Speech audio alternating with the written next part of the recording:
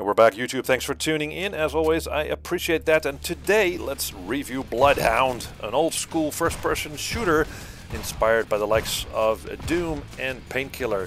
Those are the games that came to mind when I played Bloodhound. If it had a story, I could not tell you about it. It's almost non-existent. So what do you get? You get a fairly generic-looking first-person shooter, and that's one of my biggest gripes with this game, is that it doesn't set itself apart from others in the genre. It doesn't have a distinct look and feel. Still, it's still a fast-paced, fun first-person shooter as you work your way through these pretty linear corridors and open areas that range in theme and look as well. So the whole thing feels a bit thrown together, and it lacks certain consistency. But on the flip side, there's a good variety of levels, and that sort of breaks the dullness of the first-person shooter.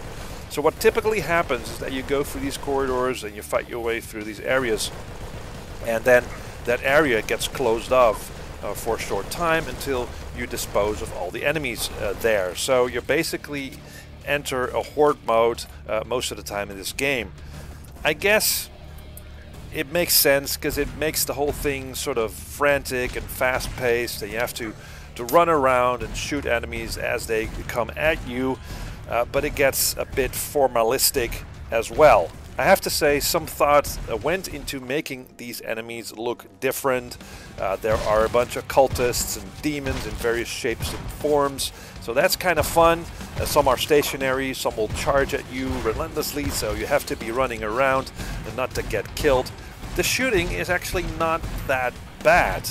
Beside the standard pistol and shotgun that have some good feedback and some good sound effects, there are others. Some more imaginative weapons like the crossbow that you can shoot explosive bolts and that sort of stuff. So it can be a lot of fun. Other weapons feel kind of weak and don't do much. There's some upgrades to be found throughout the levels, like an injector that will slow down time for a short time, or do extra damage, or you'll have more health. And there's this heavy metal soundtrack that plays when there are enemies.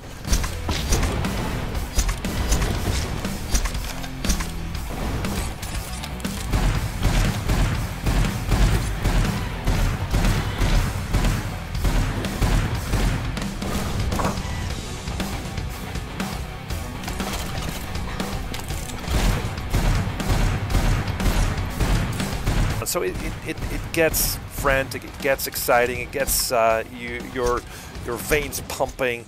At some point the shooting does get a little bit repetitive, but then the game sort of throws in a boss fight, and that serves as a nice distraction.